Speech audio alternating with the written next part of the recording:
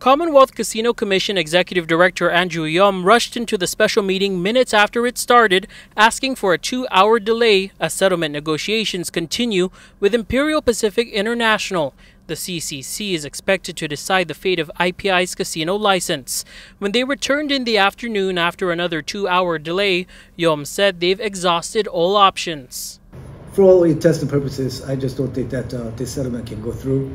So I'm here to let you know that we don't have a deal. No settlement is to take place. So you do what you got to do in terms of your decision. KUAM learned that the negotiation started 3 days ago. If the revocation vote were to happen, it would be based on 2 out of 5 enforcement actions. The first is to maintain minimum payroll services, and the other is for non-payment of 2020 regulatory fees. Residents voiced support and opposition during public comments. Their time here should be over. They should leave this island. They don't need to rebrand. They don't need to buy another frozen food company. They don't need to come back with another tactic.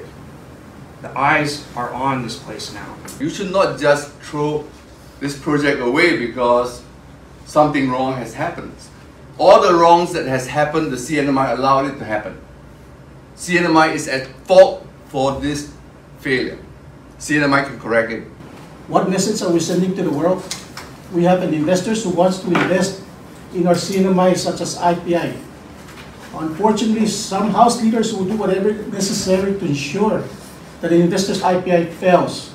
I recommend that the governor take action and remove this commission should you members fail once again to act in your fiduciary responsibility to uphold the Constitution of the Commonwealth and revoke IPI's license today. As of press time, the CCC did not take any official action.